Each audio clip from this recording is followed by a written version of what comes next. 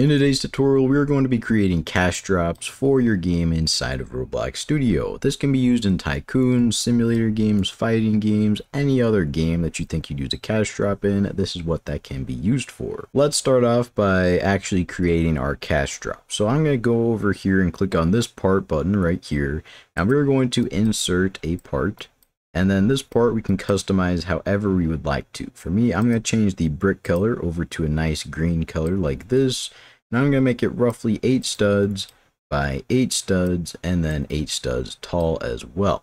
This will make it a perfect cube just like this, and is quite a large cube. After we have our part created, let's go ahead and rename this one to cash drop, and then we can move this over to replicated storage as we no longer have a need for it inside the workspace. From there, let's go ahead and click on a brand new part, and these are going to be the spawns for where we want our part to be able to spawn.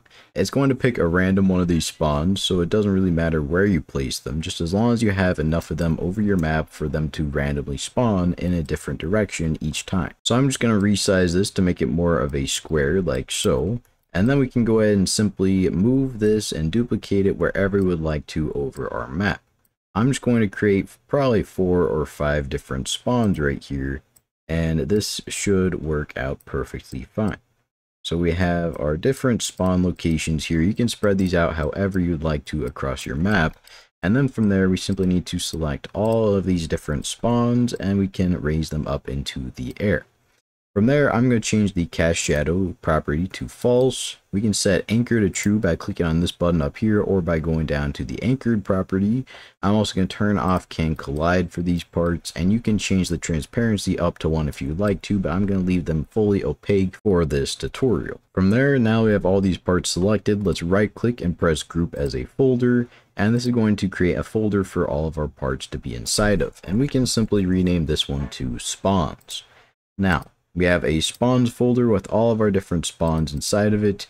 We have our cash drop inside of replicated storage. So let's go over to server script service, click on the plus icon and insert a script. And inside of this script, we're just going to start up here right at the top with a comment that I'm going to name services. I like to create comments like this to sort of separate different blocks of our code off, because in my opinion, it makes the code so much easier to read and even to understand when you separate the different variables and functions in different parts of the script like this with comments. So right up here, let's work on getting the player service. So we're going to say local players will be equal to game:get service players. Now the player service, if you don't know, if you look over in the Explorer, you'll notice a thing called players. Now this is a specific service. It's called a container service because it typically holds things inside of it. So let's go ahead and click on play. And you'll notice that inside of this player service, you'll see my player, Rusty Silly Band. However, for you, it should have your player here instead. And the player is responsible for holding all sorts of things like the player GUI, the player script, starter gear, the backpack, which is where all unequipped tools are held. And the player is often typically used to hold other points of data as well. So let's press stop real quick and go back to our script, and that is the player service. It holds all the different players inside of your game. Let's also, while we're here, get replicated storage, which is going to be equal to game:getService replicated storage. Replicated storage is the service that we put our cash drop inside of, and you can really think of it sort of like a storage container or a storage area, sort of. Anything that you put inside of here will not be visible since it's not inside of the workspace, and it really is just for holding on to things. Let's go down a little bit. We're going to create another comment for our variables that are separate from services.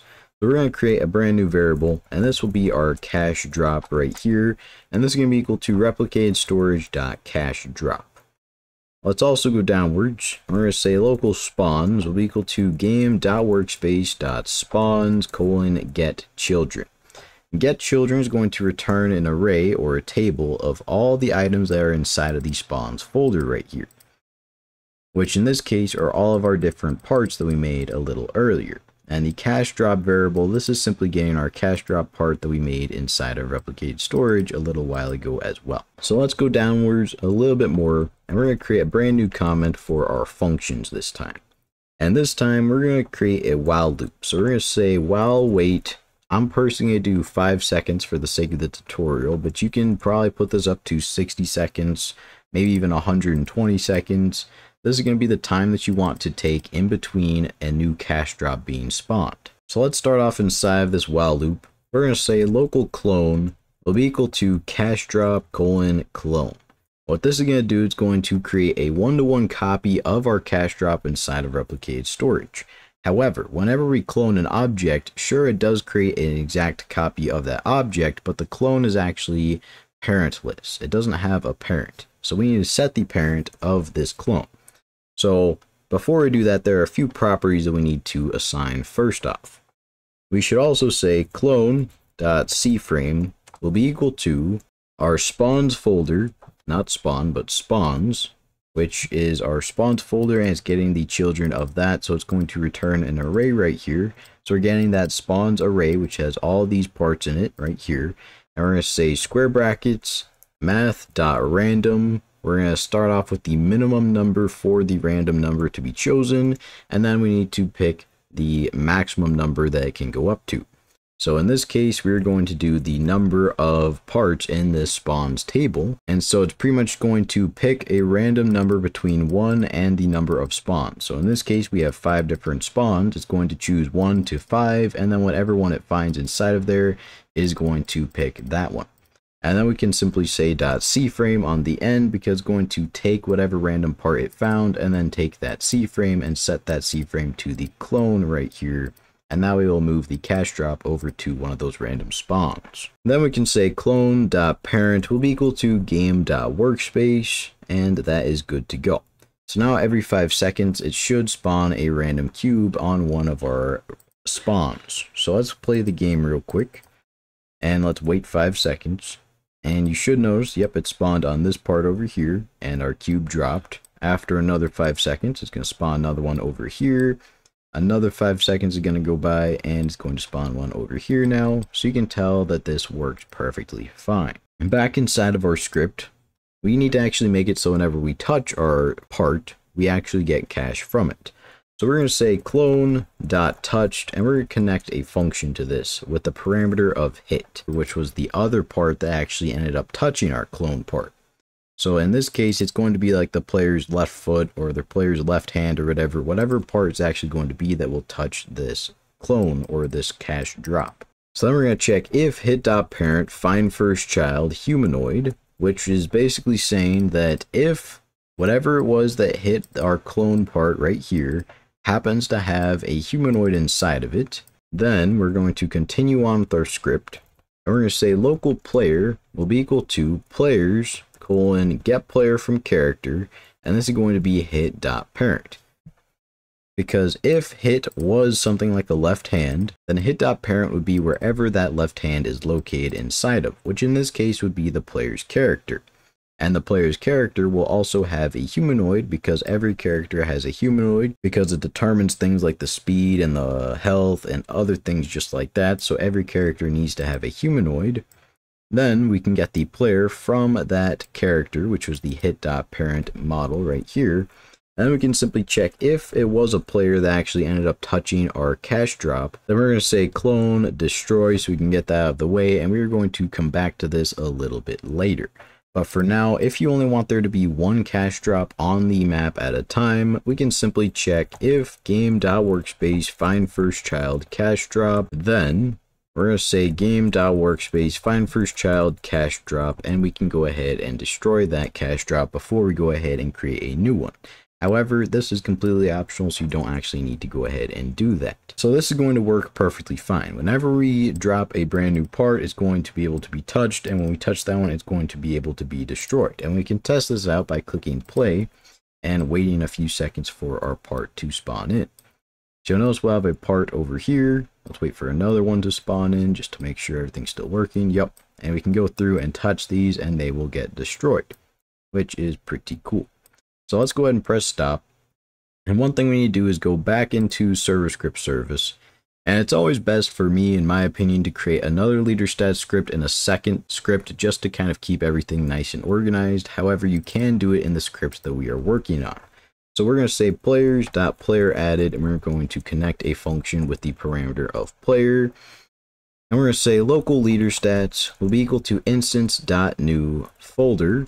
And this leader stats folder or variable that we have dot name will be equal to leader stats, and then leader stats dot parent will be equal to player. So that was a lot to take in at the moment. The players dot player added event, this is going to trigger whenever a player gets added to our player's service, and whenever that happens, going to connect a function with the player that was added as the parameter.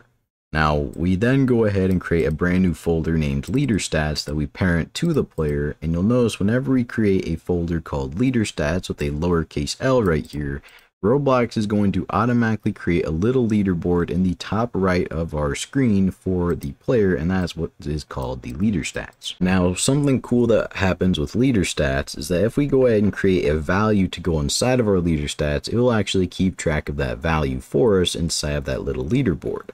So we're going to say local coins will be equal to instance.new. I'm going to create an integer value.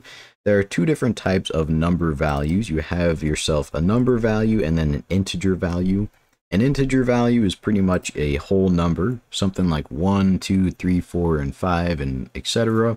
However, a number is more of a number that can be a decimal point as well. So this is going to be something like 1.1, 1.2, 1.3, etc. It can be like 40.5. It can be a decimal point pretty much. However, an integer value cannot do that. So if you do want to go into the decimal points, you can go ahead and create a number value. Otherwise, you can go ahead and create an integer value. It doesn't really matter all too much. Let's then go ahead and say coins.value will be equal to 0, and then coins.name will be equal to coins with a capital C, and then last but not least, coins.parent will be equal to leader stats. So this is going to create a brand new value called coins, set its value to 0, change its name to coins with a capital C, and then last but not least, going to parent it to our leader stats folder that we created over here. Now let's go down here underneath our clone destroy right here.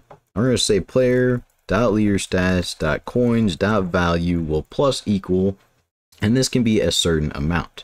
So if you wanted a plus equal, let's say 200 coins for clicking this cash drop, you could do that. Could be 1,000 coins if you'd like to.